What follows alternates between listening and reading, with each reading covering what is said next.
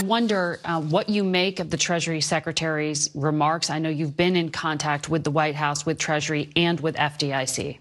I have great respect for Secretary Yellen, but I think we need to have more clarity and greater strength in what Treasury is saying. First, the principle needs to be that all depositors will be protected and have full access to their accounts Monday morning. All depositors, meaning those with accounts bigger than $250,000, which is the cutoff for insurance right now. Yes, all of them. There's precedent for this.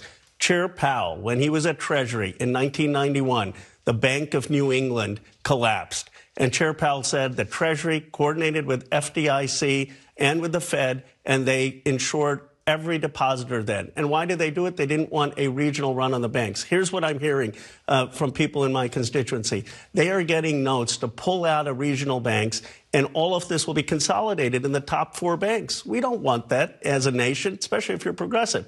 The other thing is the payroll companies that are involved. Some of them have 400,000 folks. They're not going to be able to meet payroll if they don't have access to the deposits.